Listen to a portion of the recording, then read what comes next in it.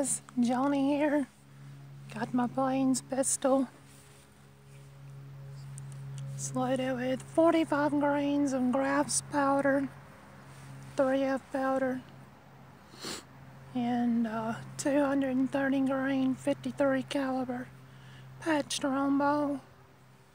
I'm going to shoot these boards over here. I got 3 half-inch pine boards lined up to see how this does against them.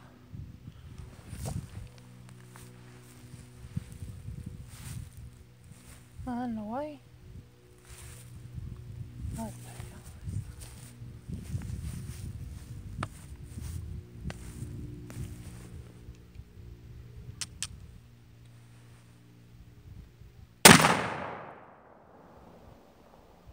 Knocks a big enough hole. I know that.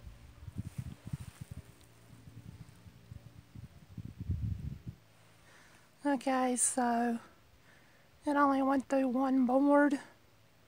Not the huge hole, but one board. So what this is telling me is Graft and Sons powder is really not that strong.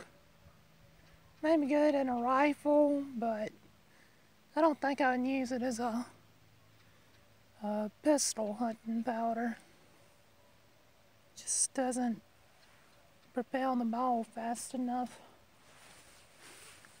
Anyway, this is Johnny looking awful. Hope y'all enjoying the video. Bye bye.